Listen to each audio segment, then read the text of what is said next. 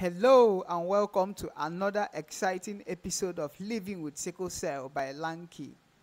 I still remain your humble and your favorite host, Ogoji Nchedo Chukwu, the Sickle Cell Warrior.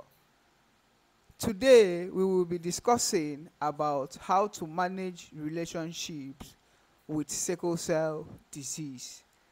Please, if you are a new subscriber, try to hit the subscribe button and turn on your post notification button for a new post when it drops.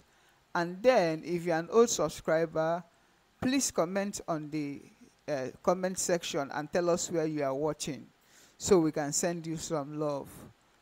Hold on and enjoy the video.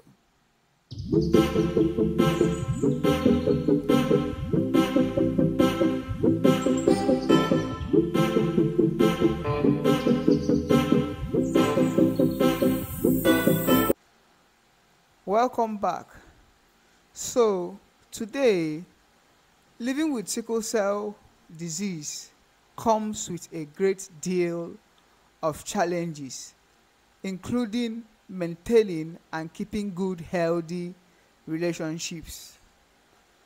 Relationships with sickle cell disease are especially challenging because of the emotional toll the condition has on our well-being. Yes, sickle cell disease, being in a relationship is difficult because of the emotional tolls the disease has caused in our well-being. So, as an SCD patient myself, I have gone through a lot of challenges in relationship, wishing people never finds out about my genotype because it was and it is really embarrassing.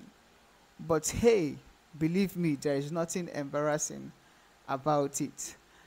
And here are some pointers to help you be in a meaningful relationship as a sickler. Number one, be honest. Let your potential partner know about your sickle cell disease early enough so that they can decide whether they can cope with you, because not everyone understands the meaning of being a sickle cell patient. Number two, be realistic in your expectations. Other people haven't had time to learn about and accept sickle cell disease, and people will support you in the capacity they can and they choose to.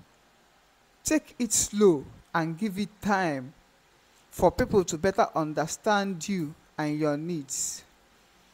Number three, be mindful.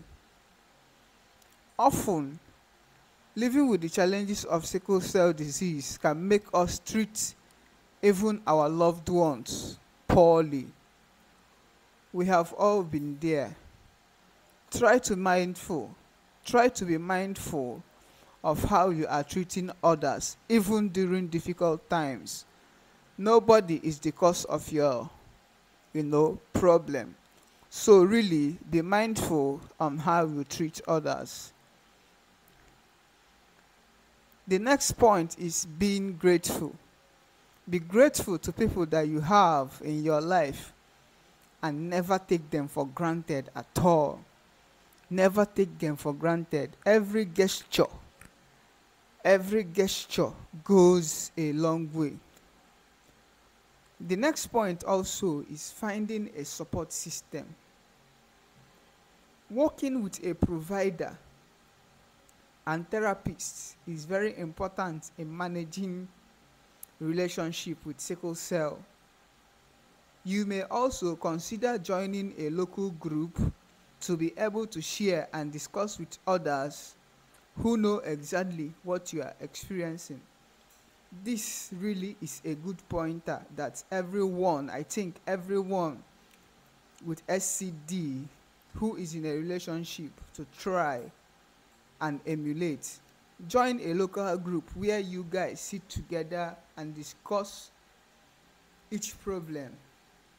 discuss one another's problem and how they handle it. This way, it will help you very well in your relationship. Thank you very much for joining me in today's video. I still remain Ogoji Nchedochukwu, God's favorite son. See you in the next video. Bye.